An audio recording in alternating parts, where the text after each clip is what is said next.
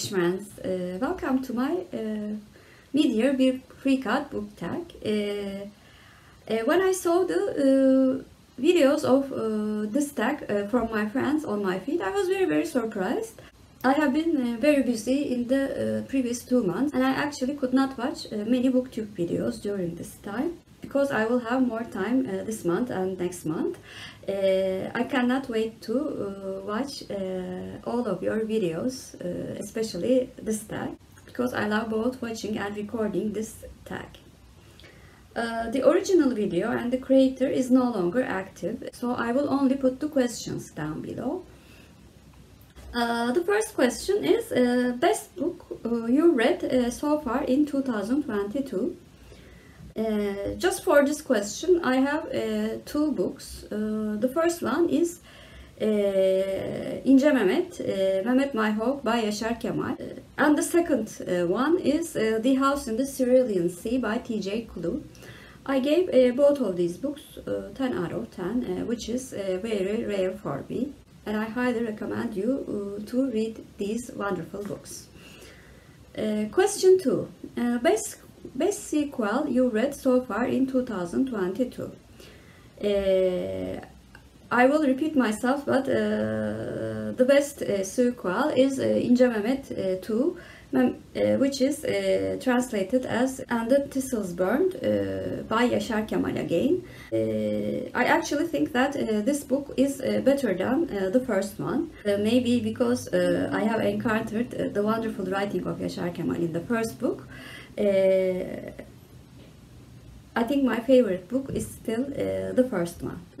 But this one is also a wonderful sequel to a wonderful book. Question 3. New release you haven't read yet but want to. I will repeat the answer that I gave in quarterly year book tag. The Diamond Eye by Quinn. I still haven't read that book, but I plan to whenever I can find it on my audiobook library.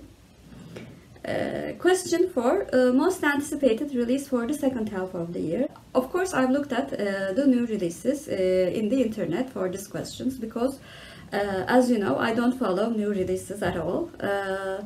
But I found a very interesting book which is called Marple, 12 New Mysteries by 12 Contemporary Mystery Authors, including Naomi Alderman, Lee Bardugo, Alyssa Cole, Lucy Foley, Ellie Griffiths, Natalia Hayes, Jean Walk, Val McDermott, Karen McManus, Derada Say Mitchell, Kate Moss, and Ruth Ware. I cannot wait to read this book because, you know, my love for Agatha Christie.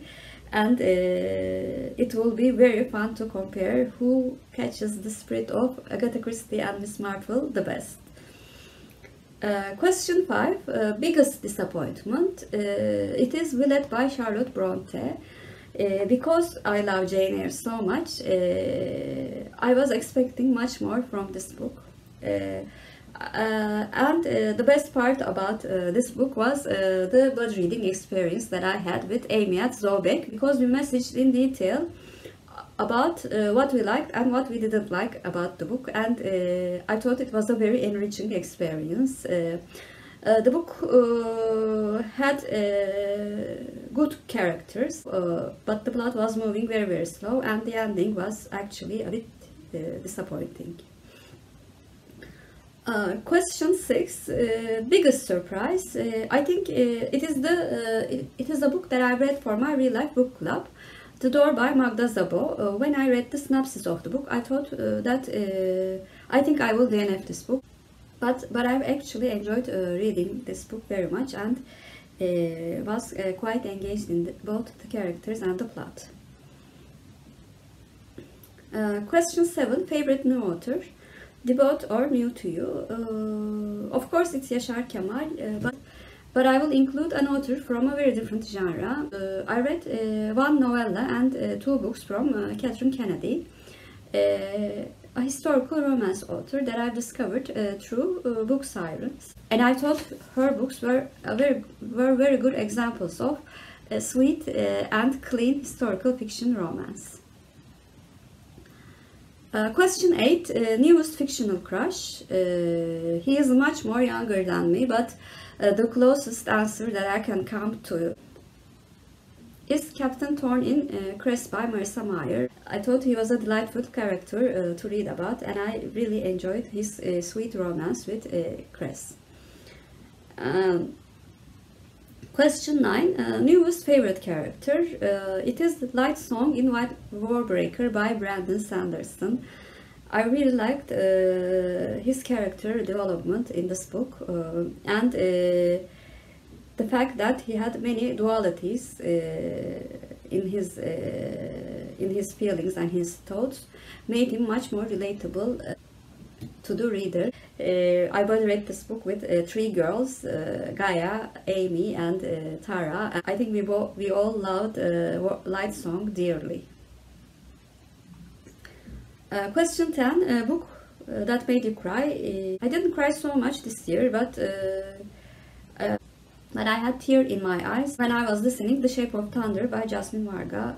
It had very emotional moments, and it was a very powerful middle grade book.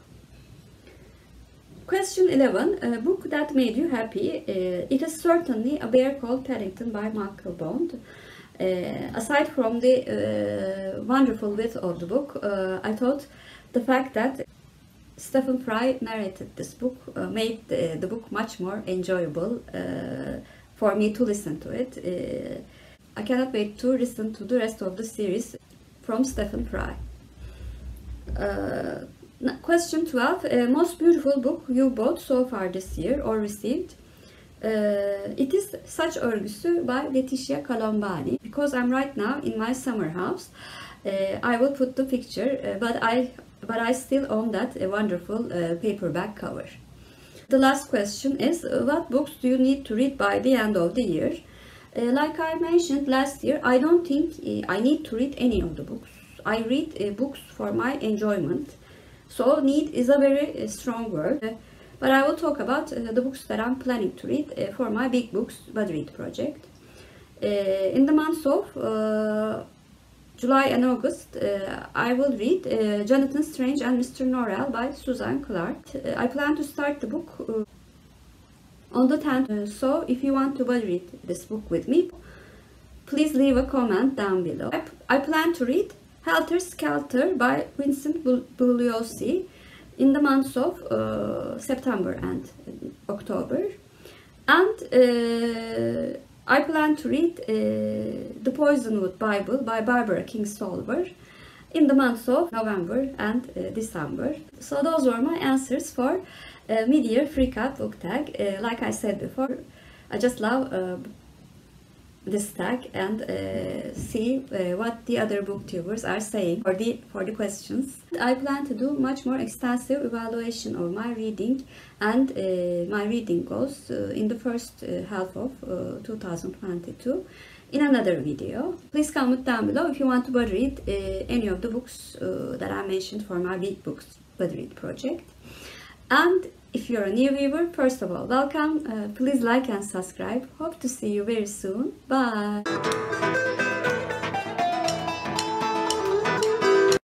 As for Turkish word of the day, I'm going to choose diamond. Diamond means elmas in Turkish, and elmas is our Turkish word of the day. Have a good day.